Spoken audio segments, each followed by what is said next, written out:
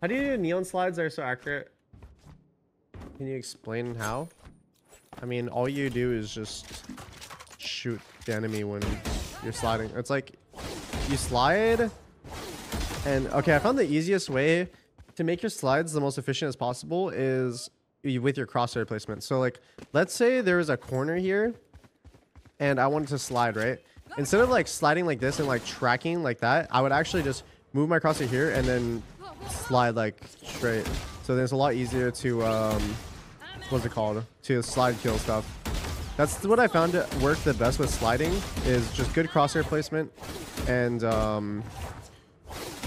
like, yeah, it's good pre-aim. That's the best way to slide kill people.